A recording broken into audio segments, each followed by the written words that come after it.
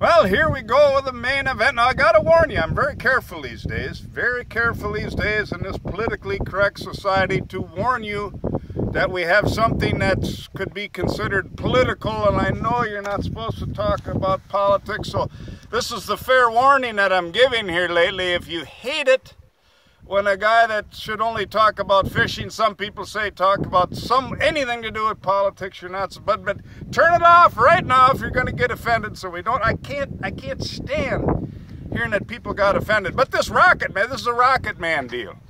For those of you that are still listening, Donald Trump the other day called the kid there from North Korea Rocket Man at the UN, and everybody's up in there. Oh my God, how does this Trump, a big mouth idiot, why does he say Rocket Man? And, well, I guess to a certain extent I get that. And actually my son, the kid who's holding the camera here, these young people are like, why does he say this, Rocket Man? Well, what's he supposed to do with this guy? You know, for 3 decades the country's not been paying any attention. But anyway, whatever, you want to get a guy's attention, right?